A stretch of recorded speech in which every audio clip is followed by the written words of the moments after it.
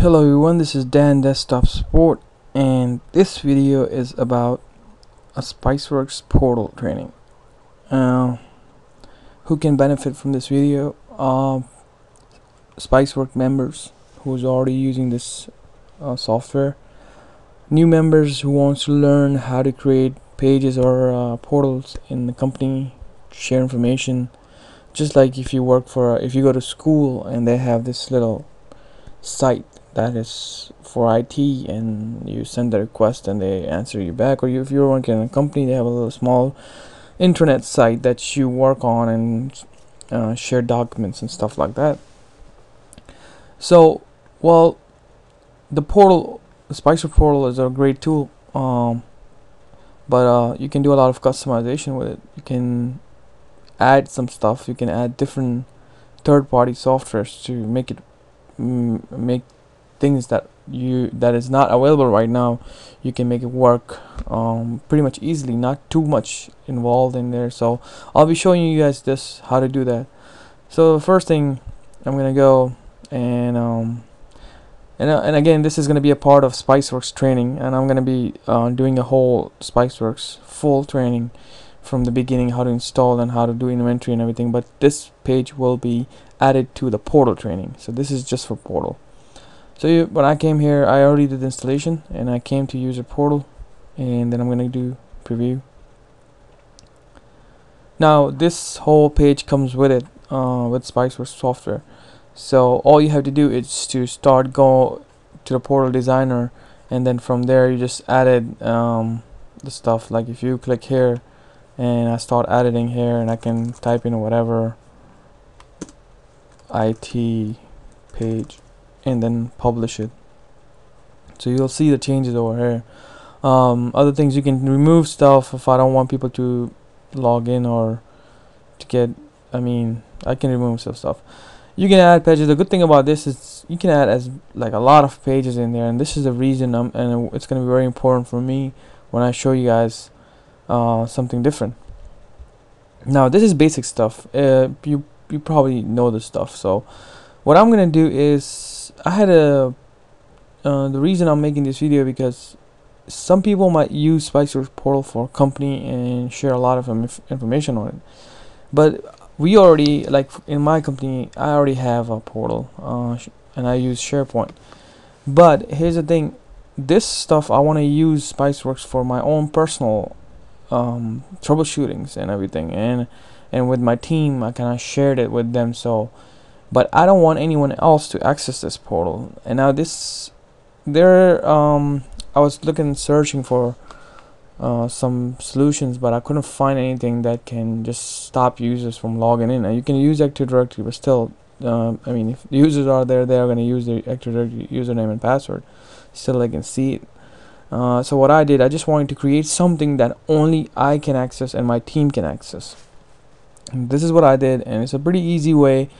I would say like extremely easy way to get this thing start working. So what I did, I wanted to create a page that only IT can only access it. So this is what I did. You'll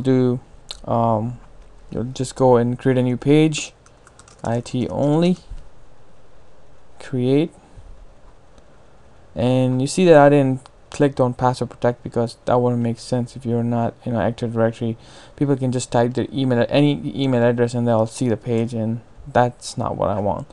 I want a username and password that nobody can access. So now I see oh, I didn't save it. See, IT only, create, and I'm gonna add a content to it. Say welcome and close it and click here. Alright, now I see it there. Okay, so now what I want is, I want to create something here that I just want my team member to see it. Homepage, I don't care, people can access it. That's not a big deal. I can remove this stuff and just put nothing in here and just say like IT page only. So for here, what you need to do is, I want to password protect everything over here. So what I'm going to do, I'm going to go and install another little piece, and that is HFS. HTTP file server. I'm gonna stop this. So now HFS server, yeah, first link right here. So you go here, and now they have download, which is 2.2 F. This is the old version. What I did is I found another one is pretty good. There, it's in production right now. It's a beta. So if you go to HTTP file server, you'll come back here, click right here, and then click testing build 279, and then download right here. Okay, so start save.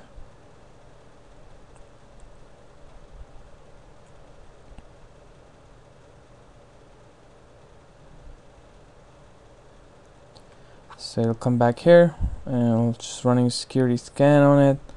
Everything is good, and all I'm gonna do, I'm gonna start running it. So now I have another server that is running on this IP address with 8080 port in there. Okay, now this is where the important thing comes in. Like, you know, this information I don't want my company or other users to see. I mean, other users. I want just only IT members to access these files. Now, the best thing about this thing, you can do a lot of things with this. So what I'm gonna do is, in this page, IT only, I'm gonna add a content, and I'll iframe this link in there, and that's just what I'm gonna do. I'm gonna go here, and I'm gonna click on edit, and then here I'm just gonna go ahead and type this link or copy paste it. Okay, this is where I did, and I'm just gonna make it let's say 600 so I can see the whole page. There you go.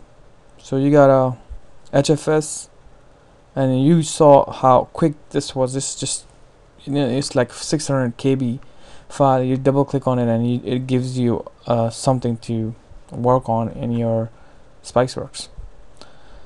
So this should be running to see this page. There are a lot you can do with this now. Now what I'm going to do is, let's say I want to add a folder that I just want to I don't want anyone else to just access it, only me. So what I'm going to do, I'm going to add a folder, and let's say I want to add this folder, IT, and click OK, and this is a real folder, so I'm going to click yes. And now when I refresh my page, and you guys can see anyone can access this file. So right here you see this, all these files are running inside my Spiceworks. So what I'm going to do, I'm going to go back here and then go to properties, and here I can give this this file, I can give access, so who can upload or who can download these files, or I can put like some restrictions. I can put comments, file mask. If I don't want any other files coming from outside to these folders, I can put that down in there. But that's something in detail. I mean, I can do a lot of customization, but my main goal was to password protect this site only, so nobody can access it. Only me and my team can access it. And so what I will do is simply go here, right click on it, and set a username and password, and I'll just put a Dan, and then I'll put a password, and I'll just click OK, and I'll just minimize this. This is gone. Now if I come back here and I click on IT only, you'll see this is right here, it's locked, nobody can access this.